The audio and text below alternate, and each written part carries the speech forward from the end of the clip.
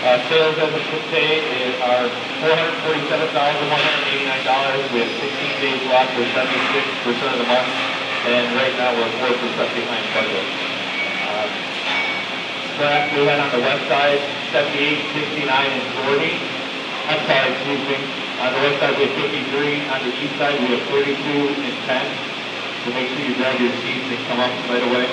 And if it's quality, if you guys rejected like the press after the ship, like if somebody rejected press 53 or something, can you come up after the meeting also? Just like make sure that if you know that, if you grabbed something or rejected something, you come up after the meeting so we know what's going on. Julie, can you find out if we got PA 53 coming in? As soon as possible, we got the most in the press and we're down. PA 53 for Culligan. And then full room, we have SYS 119, we need to make that change to and get that in the press. And then we're going to also need to move PC5, we're going to try and get it up on its own and take it over to the new plant for class. We're going to take that over to all. Alright, Jimmy, hot things that we got going on, we got to stay on top of the 200s. There's a lot of mold changes we got to get done in the 200s and we got to stay on top of that. That's probably where we're the tightest at right now. 400s were a little bit caught up, so we just need to make sure we stay on top of all those changes. For maintenance, I need press 6, 11, and 26. We need to get those up and running. And that's all I really got. Bob didn't have any concerns. We don't have pictures today. All right. Again, Green Pro is going to be here on 5/19 at 10 o'clock, so make sure we have everything ready for Green Pro. All right.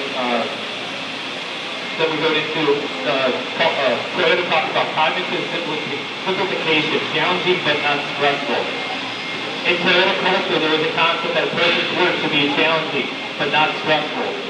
Everyone is expected to follow standards, improve the process, and solve problems. This improvement process allows members to tap into creative gifts and unleash the potential of their imagination. However, if a person is under stress, his potential is hampered. As part of the Center of Quality People and Organizations work with improvement schools, we became aware of a current brain research showing that if a student is under stress from home or at school, the fight or flight area of the brain is activated. And when this area is activated, it shuts down the other areas of the brain, including the front area, which is responsible for creative thinking. In school culture, they talk about making sure the students relax during the day. In a trusting environment free from stress in order to promote the best learning.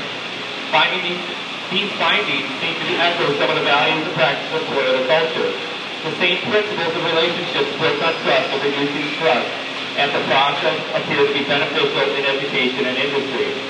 The team member is healthier and more prone to develop creative ideas, which is good for the individual member and for the company. Early on in Georgetown plant's history, group leaders were coached to make sure the processes were not stressful and to allow the team member time to think. One philosophical Japanese trainer referred to it as allowing the Zen to happen. He explained that if the team members' minds were full, there was no room left to do the job of creative thinking. The group leaders had to make sure the members were able to have a free mind. The trainer also observed that the same process can happen on the other end of the spectrum. If the process is too light and not challenging at all, the team members are likely to spend thinking about everything other than improvements on the job. The key was to find balance. Okay? And that's what we want to try and find. We don't want to firefight and use all of our stress and have somebody yelling at us to get stuff done, not being able to think the best way to fix it. Okay? Be creative. So we got to get rid of the firefighting so we can be more creative and doing a better job.